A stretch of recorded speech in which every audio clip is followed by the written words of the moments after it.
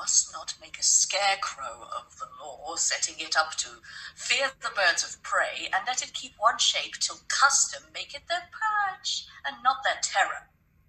Aye, but yet let us be keen, and rather cut a little than fall, and bruise to death.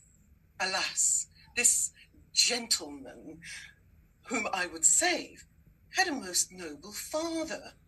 But let but your honour know, whom I believe to be most straight in virtue, whether you had not sometime in your life erred in this point, which now you censure him, and pull the law upon you. 'Tis one thing to be tempted, Aeschylus, another thing to fall.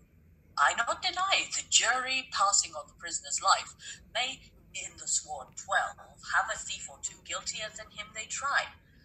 What's open made to justice, that justice seizes. What knows the law that thieves do pass on thieves? 'Tis very pregnant, the jewel that we find, we stoop and take it because we see it, but what we do not see we tread upon and never think of it. You may not so extenuate his offence, for I have had such faults, but rather tell when I that censure him do so offend. Let mine own judgment pattern out my death, and nothing come in partial. Sir, he must die. Be it